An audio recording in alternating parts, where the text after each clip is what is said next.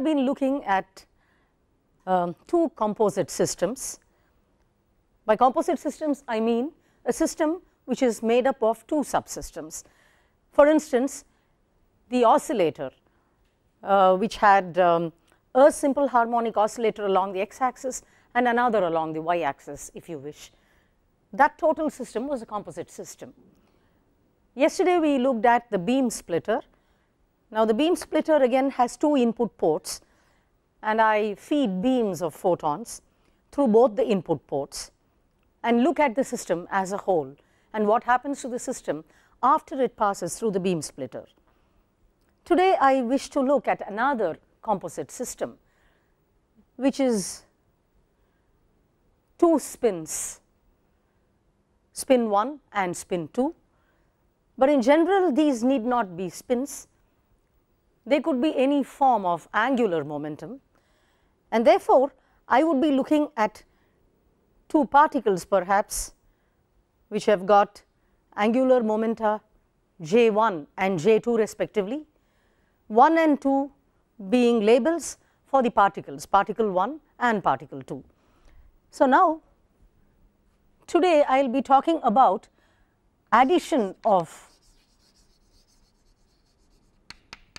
two angular momenta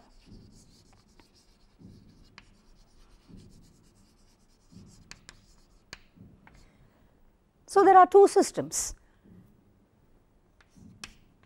given by vectors J1 and J2.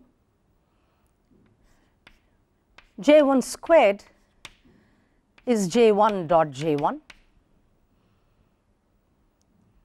and I can find simultaneous eigenstates of J1 squared and J1z. The one here, as I have mentioned earlier, refers to the fact that we are talking about the first system, one of the two systems. So J1 squared acting on a state labeled by J1 M1 gives me J1 into J1 plus 1 H cross squared J1 M1, and J1Z acting on the state J1 M1 gives me M1 H cross J1 M1.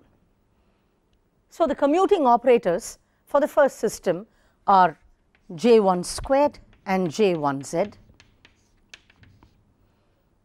and we can have a complete set of eigenstates labeled by J1 comma M1, with M1 taking values minus J1 to plus J1 in steps of 1. Similarly, I have the second system, and here my notation is going to be the following.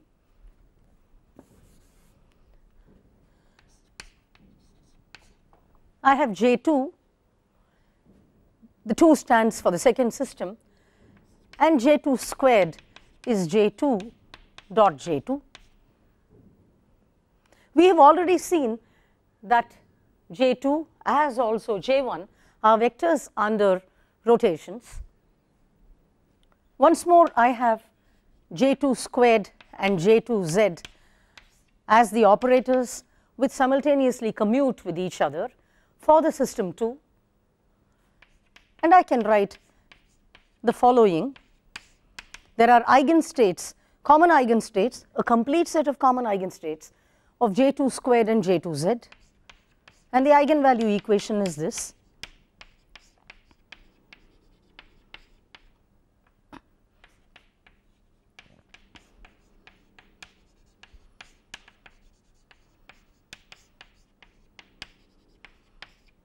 So here we are. Now if these two systems, these two spin states, now if I were talking about spins, if you recall, I would use the notation S1 and S2 to denote the spin of the first system and the spin of the second system. So I could talk of two spin multiplets, for instance. In general, I would like to refer to them as J1 and J2 to show that they could be any kind of angular momentum, that is any kind of generators which satisfy the angular momentum algebra.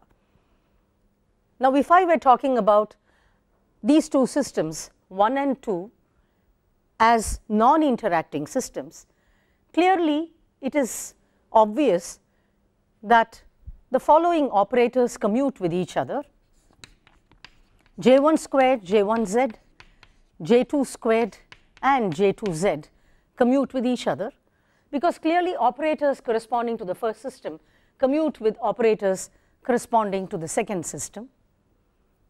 And therefore, if I have to describe the two systems as a whole, I would use the following labels: J1 M1, J2 M2.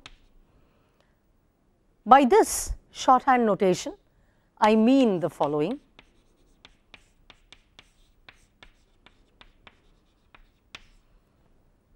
We have come across this kind of a situation earlier when we discussed composite systems.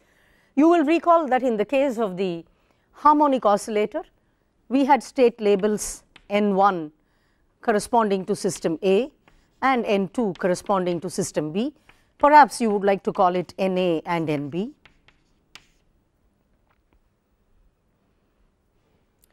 In the same sense, here I have the following basis states: J1 M1 for the first system and J2 M2 for the second system.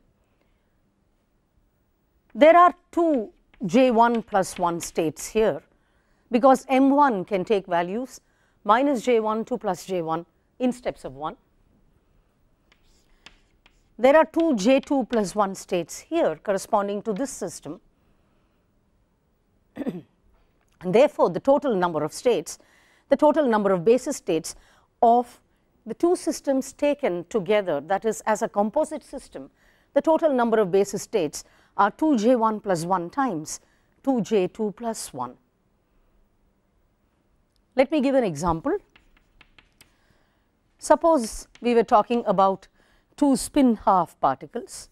So, let me call them S1 is half, M1 can take values half and minus half. Similarly, S2 is half and M2 can take values half and minus half. The understanding being this, that S1 squared acting on the state half half, this is little s1, this is an operator, this is M1, gives me half times half plus 1 in units of h cross equals 1, half into half plus 1, half half, and S1z acting on half half is half in units of h cross, half comma half. Similarly, for S2, I have S2 squared acting on the system 2 state half half, gives me half times half plus 1, half half. I could do the following thing. Instead of J1 and J2, I have used S1 and S2, and therefore, I can make it convenient by denoting this by A and this by B, as I did in the case of the harmonic oscillator, to show that system 1 gets denoted by a subscript A and system 2 has gets denoted by subscript B. S2z acting on half half gives me half half half. So, that is the way it is. Similarly, S1z acting on half half A gives me half ket half half A. S2 squared acting on half half B is half times half plus 1, half comma half B, and so on. The notation must now be evident. System 1 has kets with the subscript A here, and system 2 has kets with subscript B. The point is, what are the basis states of the coupled system or the composite system? Well, the basis states of the composite system would be the following. They would be half half of A, half half of B, half half corresponding to A, with half minus half corresponding to B, half minus half corresponding to A, with half comma half corresponding to B, and half minus half corresponding to A, with half minus half corresponding to B. So, I have 4 states. System A has 2J1 or 2S1 plus 1 states, which is 2 states. They are half half A and half minus half A. Similarly, system B has 2 states.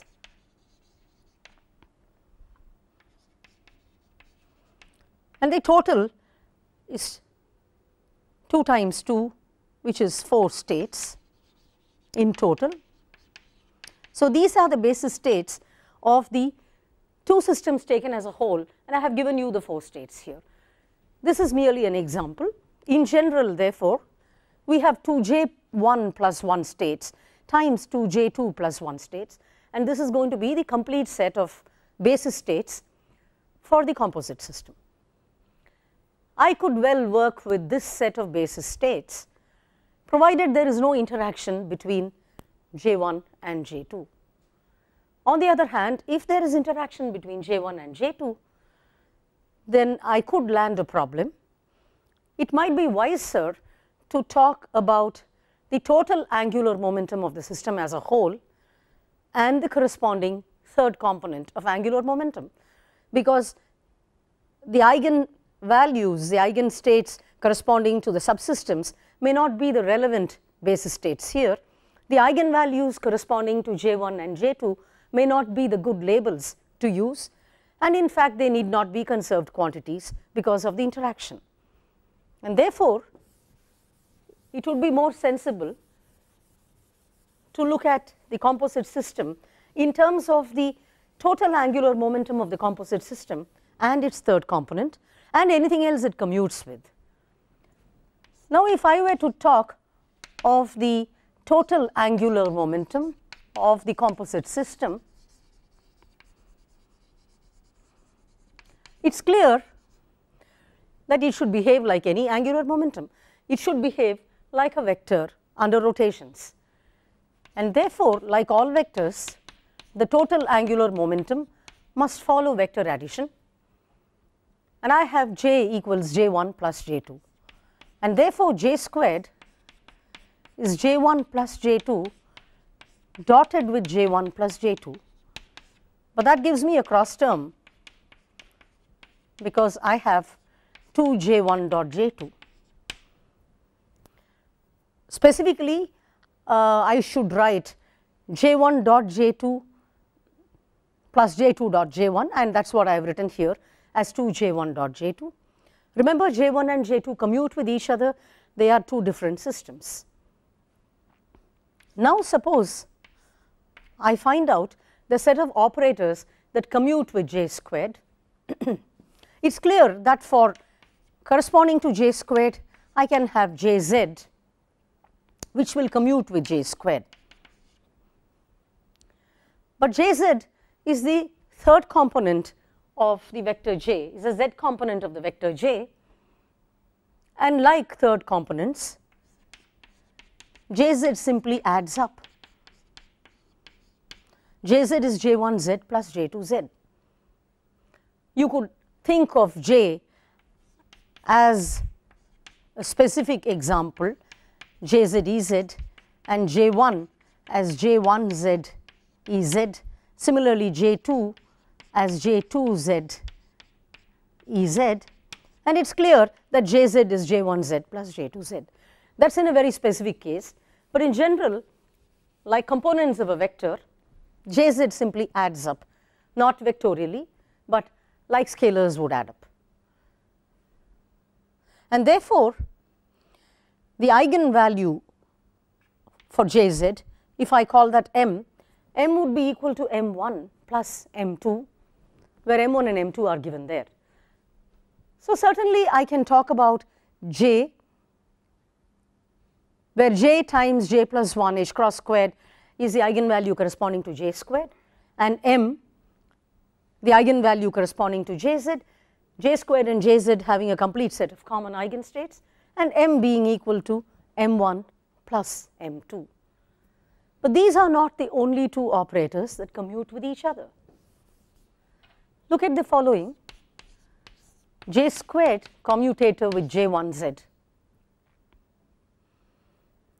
So this is the same as j1 squared plus j2 squared plus twice j1x j2x plus j1y j2y plus j1z j2z.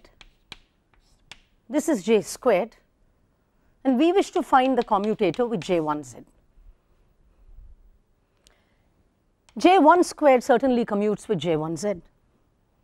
They have a complete set of common eigenstates labeled by j1 m1.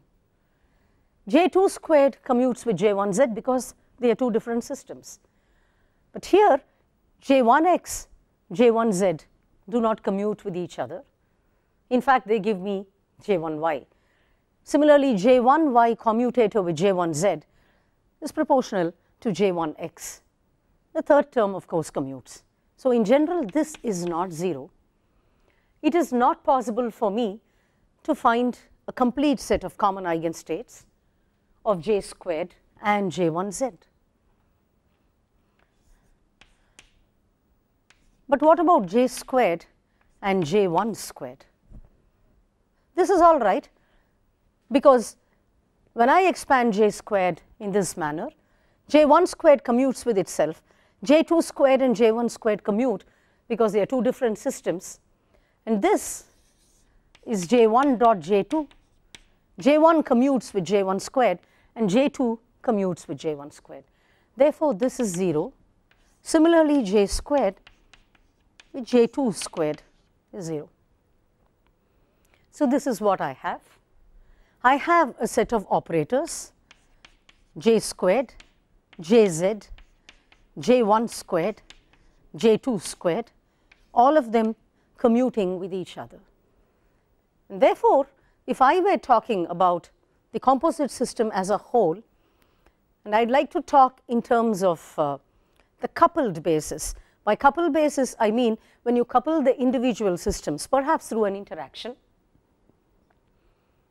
and then I look at the basis states relevant to describe the composite system as a whole.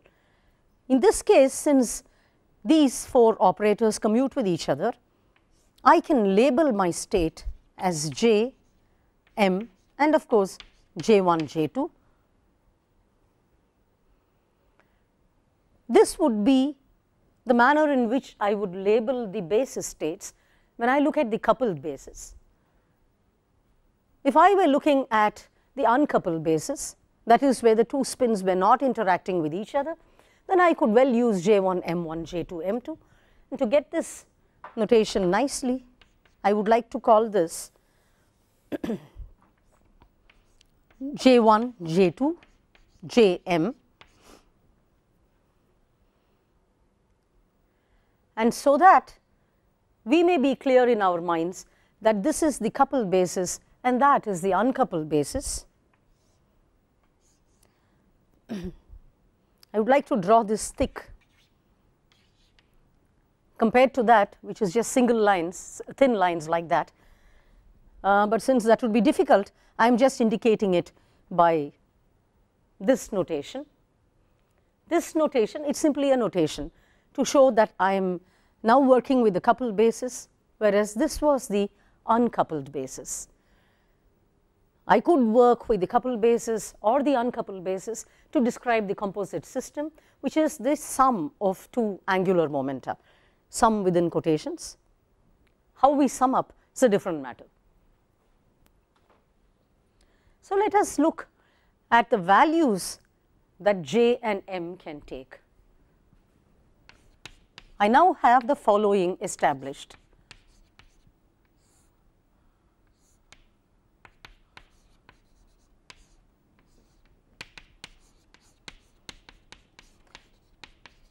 Because we are talking about the coupled state's angular momentum, and therefore, I pull out j times j plus 1 h cross squared, j1, j2, jm,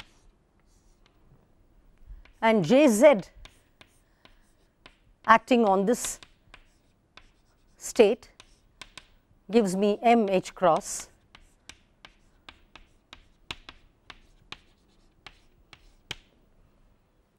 So, this is what I have, except that because these are angular momentum operators, m takes values minus j to plus j in steps of 1. So, there are 2j plus 1 values that m takes, and therefore, the total number of basis states for the coupled basis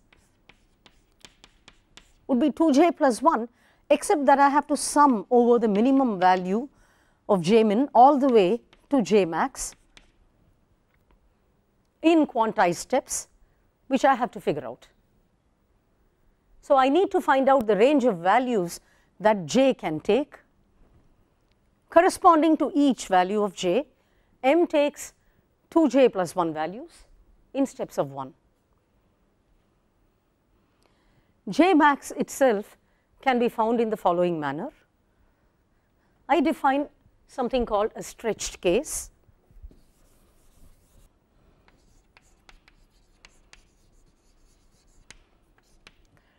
When m takes the values little j or minus j, I call them the stretched case. So, this is the maximum value that m can take for a given j, and this is the minimum value that m can take for the same j.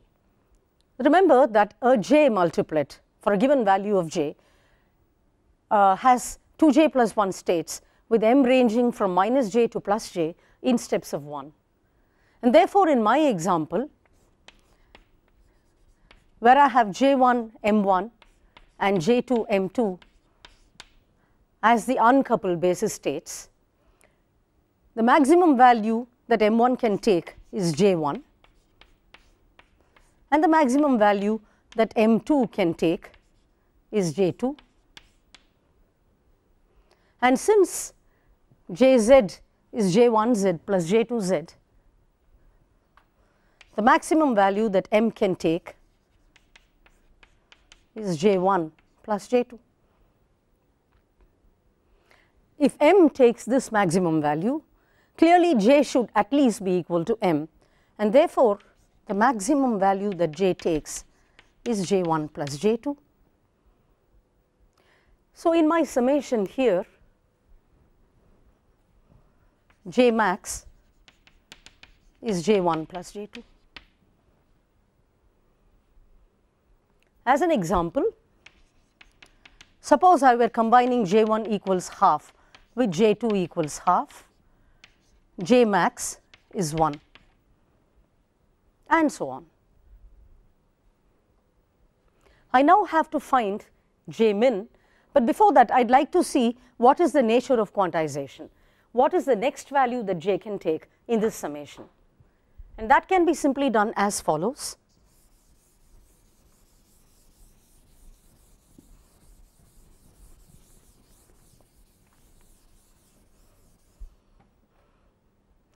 Given j1 m1 and j2 m2, the highest values that m1 and m2 can take are j1 and j2. The next value could be this, because m reduces in steps of 1, and therefore, the value that m can take, m is m1 plus m2, could be j1 minus 1 from here with j2 from there. I could have got it the other way. This value could also be j1 plus j2 minus 1 from here, combining with j1 from there. Surely, if m takes this value j1 plus j2 minus 1, I could think of the stretched case where j is equal to j1 plus j2 minus 1 and m equals j. That is one manner, that is one way in which m takes values j1 plus j2 minus 1. but I have two states. I have two ways of combining M1 and M2. I have two different choices which will give me the same value of M, and clearly these are two different states. So while one of them can be accounted for by saying that J is J1 plus J2 minus 1, and M as a stretched possibility is also J1 plus J2 minus 1, the other one came from here itself. I started with J max equals J1 plus J2. So what are the corresponding states?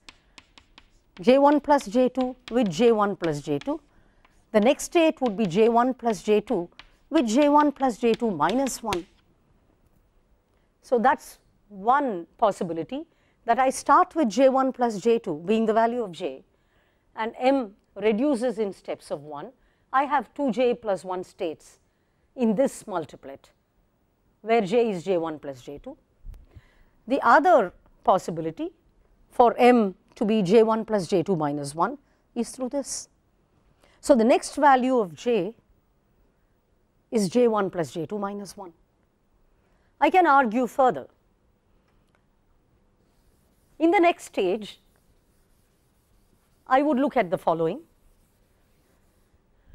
M1 is J1 minus 2, M2 is J2, M1 is J1, M2 is J2 minus 2. Surely these are possibilities. Then M is J1 plus J2 minus 2. I can also have M1 equals J1 minus 1, M2 equals J2 minus 1. So there are three ways in which M takes values J1 plus J2 minus 2. Surely this can come from J equals J1 plus J2, M equals J1 plus J2 minus 2. It can come from J equals J1 plus J2 minus 1, M equals J1 plus J2 minus 2. And the third possibility would have arisen from J is J1 plus J2 minus 2 and M equals J. That is the same thing, J1 plus J2 minus 2. So I have accounted for all the three possibilities, and these are three distinct states. I go on in this manner, and therefore I realize that J reduces in steps of 1. So J starts with J1 plus J2, comes down in steps of 1, and those are the possible values of J, except that I should now know what is J minimum, and that can be easily found out by arguing in the following manner. In the couple basis, I have summation J minimum to J1 plus J2. Remember, this summation happens in steps of 1 of 2J plus 1 should be equal to 2J1 plus 1 times 2J2 plus 1. And then I can work out, I can do the summation and work out what is J minimum. J minimum is modulus of J1 minus J2.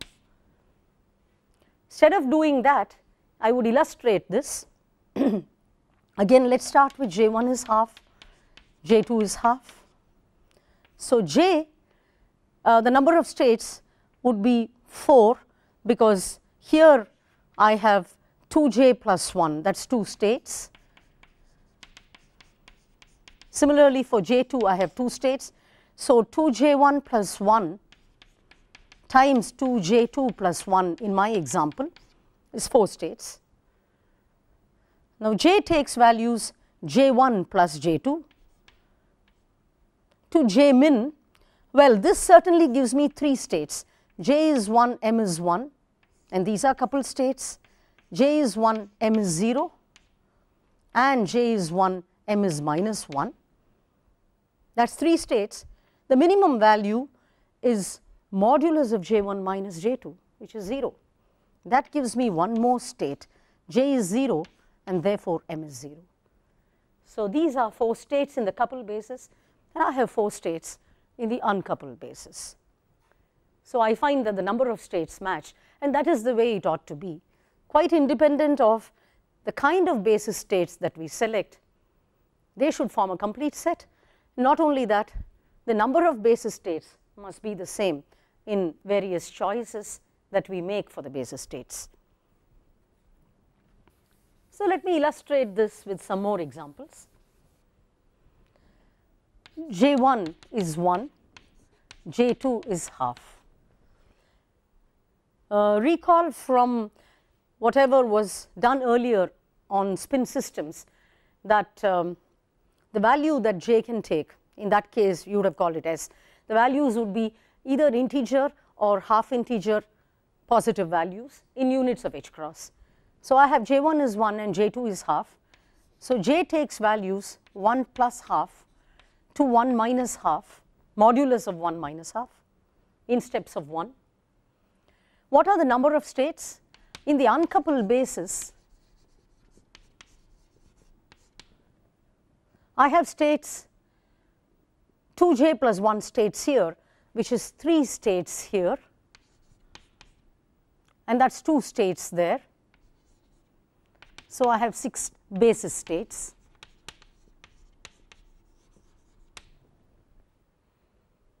Example 1 1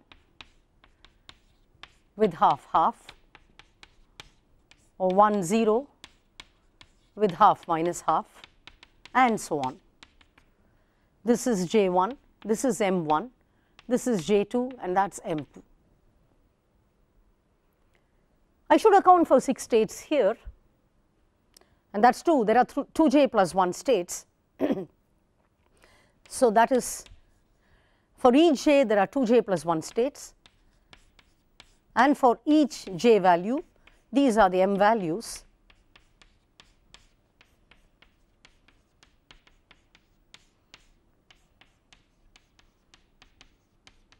So that is 4 states corresponding to j equals 3 by 2, 3 halves, and m takes values 3 halves, half, minus half, and minus 3 halves.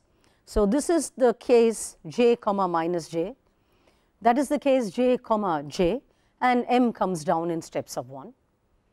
Then I have j equals half, so that gives me the other 2 states, half half and half minus half, thus accounting for 6 states.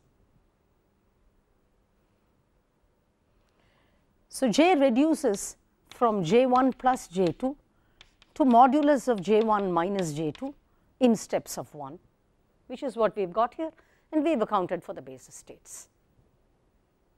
Now we are in a position to look at addition of angular momenta. The problem simply reduces to this: how do you express a coupled state or a state expressed in the coupled basis in terms of the uncoupled basis? In other words, how do you express 3 halves, for instance, in terms of combinations like this? Or how do you express 3 halves minus half in terms of appropriate basis states there? And that is all that we look at in the context of addition of angular momenta. So let me look at a simple example combining 2 spin doublets. J1 is half, J2 is half. So J is 1 or 0, and therefore the coupled basis states are 1 comma 1. This is J, this is M. Of course I should write J1, J2, Jm. So let us do that. Half for J1, half for J2. J is 1, M is 1. So this is J1, J2, Jm. Then of course I have half, half, 1 0, half half, 1 minus 1,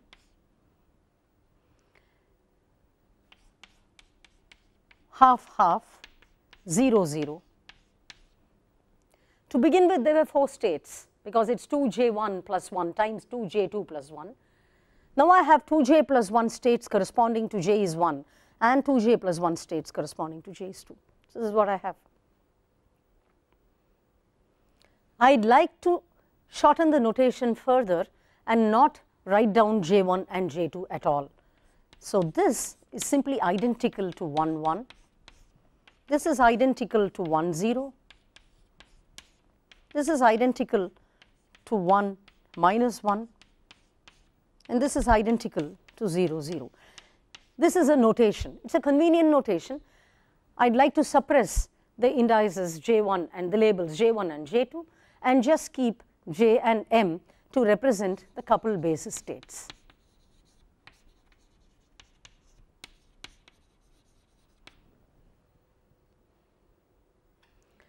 For the uncoupled basis states in this problem,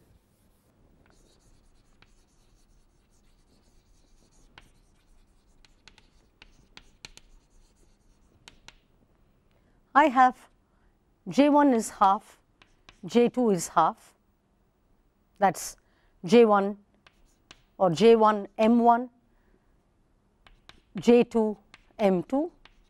So, that is half half with half half.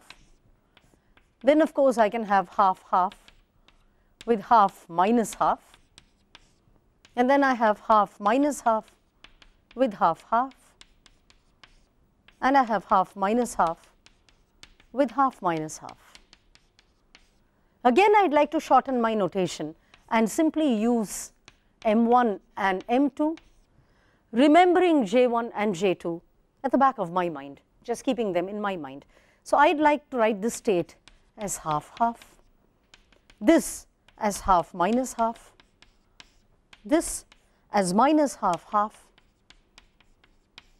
and this as minus half minus half. And these are the uncoupled basis states. So, by way of a shorthand notation, I represent the uncoupled basis set using the labels M1 and M2.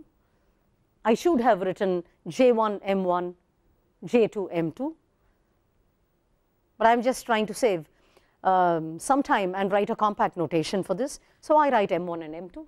Similarly, for the coupled basis states, I should have written J1, J2, Jm, but once more I just remember J1 and J2 at the back of my mind, and I keep the labels as J and M.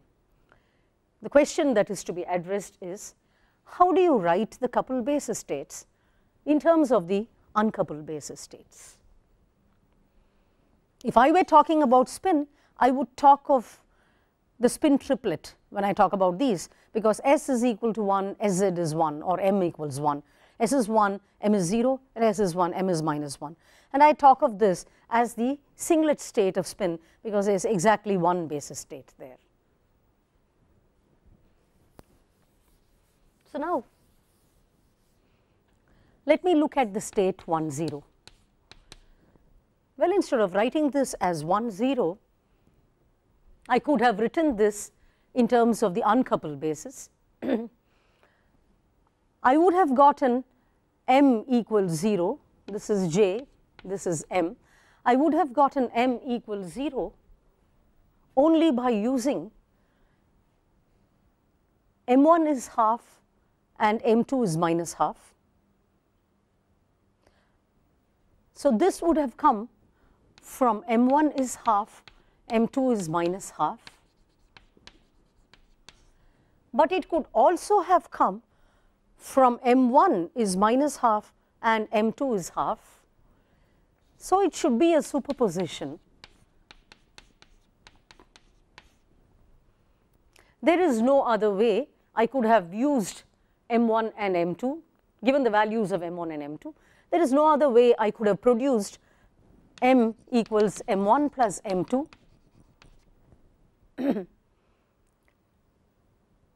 except to combine half with minus half and minus half with half. These are distinct states, and therefore, there is a superposition of these two states to give me 1 0. Suppose I want to find out this coefficient. It is clear that if I did this, that means take the inner product of half minus half with 1 0, that should give me the following.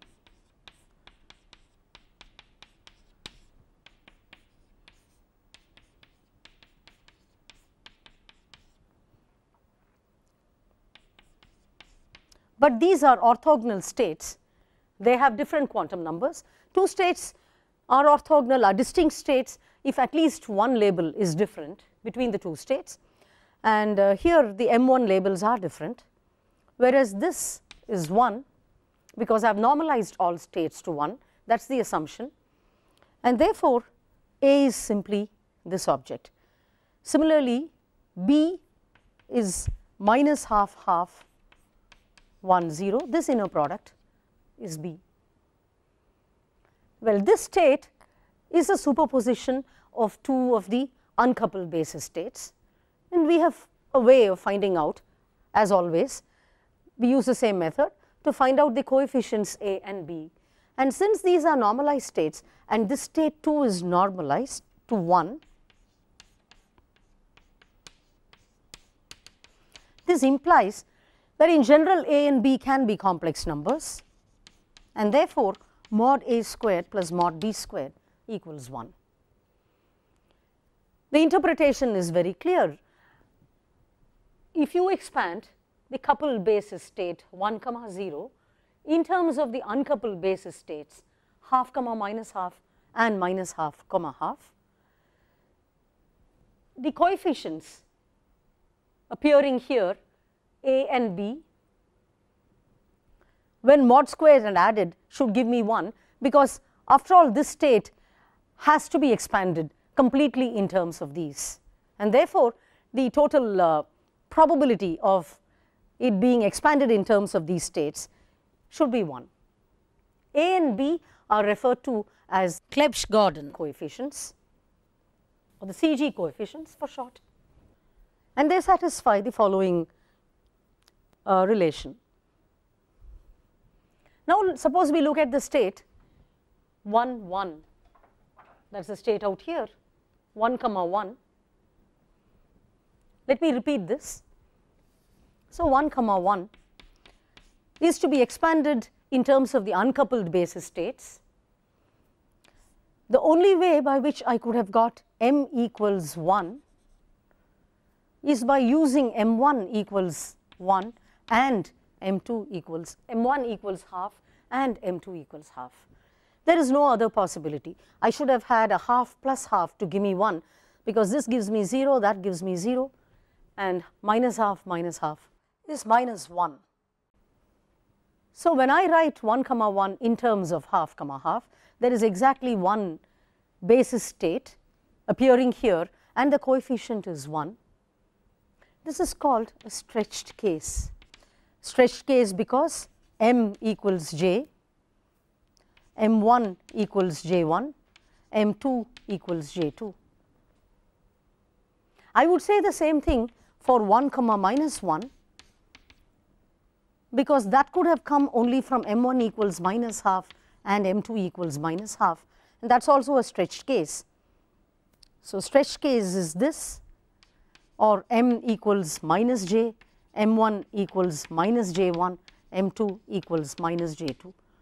When we discuss a stretched case, there is exactly one CG coefficient, and that is 1. That is simply unity. So, looked at from the coupled basis framework, the basis state is 1 comma minus 1. In the uncoupled basis, it simply translates to minus half comma minus half.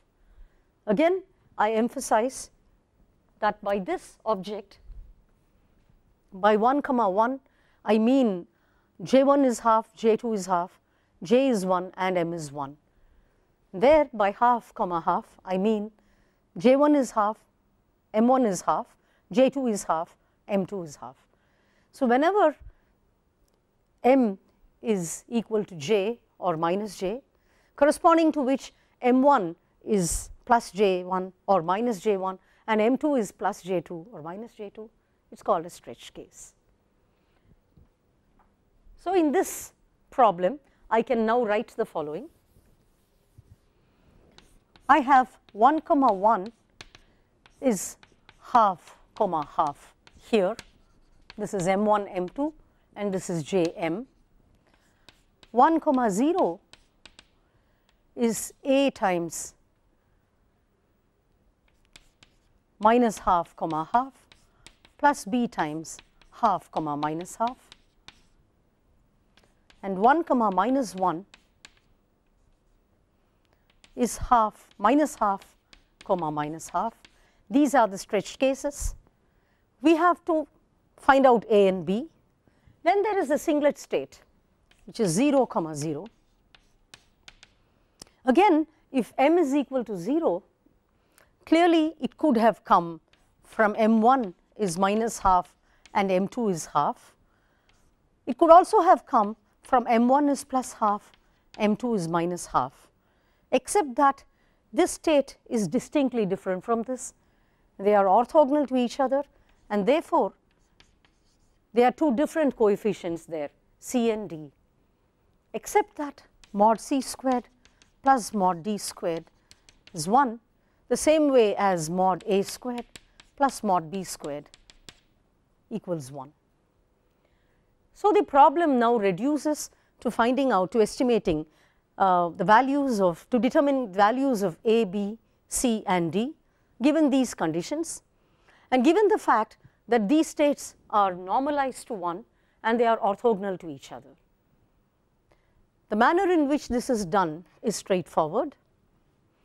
We know the action of j minus and j plus, the raising and lowering operators on the angular momentum states.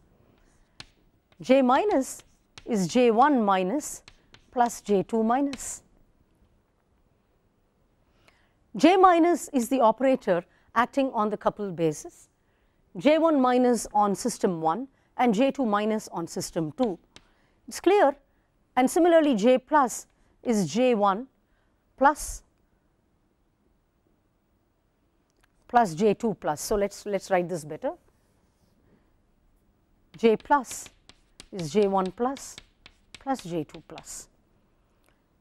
The effect is as follows: j plus acting on the state jm is root of j minus m into j plus m plus 1. I have set h cross equals 1 in all these problems, and I have j m plus 1. I am using double braces because these are coupled states, and j minus acting on j m gives me j plus m, j minus m plus 1, j comma m minus 1. j1 minus acting on the state j1 m1 does the same thing. It is j1, or let us start with j1 plus. It is j1 minus m1 times j1 plus m1 plus 1, j1 m1 plus 1. j1 minus acting on the state j1 m1 is j1 plus m1 times j1 minus m1 plus 1 with a minus sign.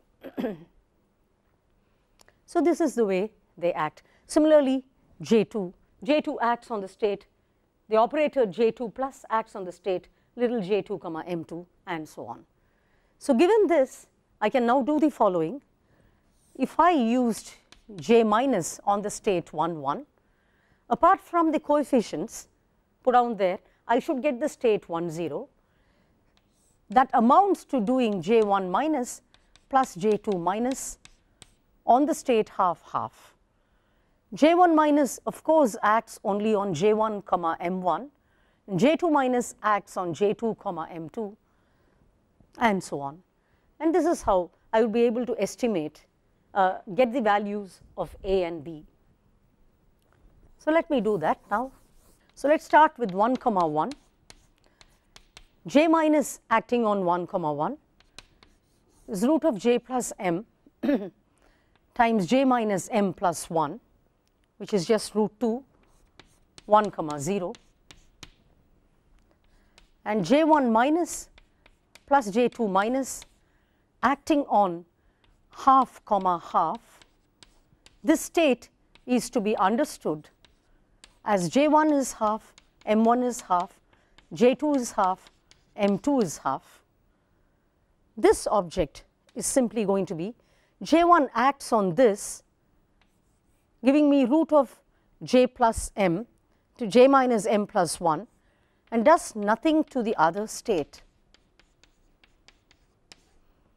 plus J2 minus acts on J2 M2, this is J2, that is M2, this is J1, that is M1, leaving this state alone, untouched, and pulls out a J2 plus M2 times J2 minus M2 plus 1,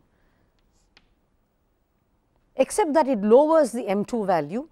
So, in the first case, the M2 became minus half, the M1 became minus half, and the M2 continued to be half.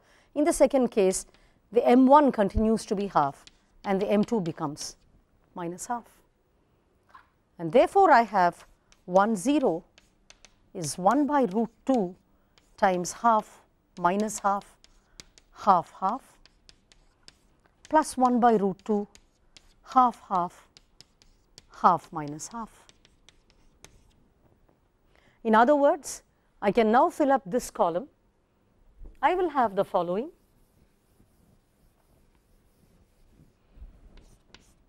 1 1 is half half, 1 0 is 1 by root 2 times half half, half minus half half, plus half minus half, and 1 minus 1 is a stretch case anyway, that is just minus half minus half. So, I have got A and B, and it is clear that A squared plus B squared, each of them being 1 by root 2, A squared plus B squared is 1. 0 0 is orthogonal to 1 0,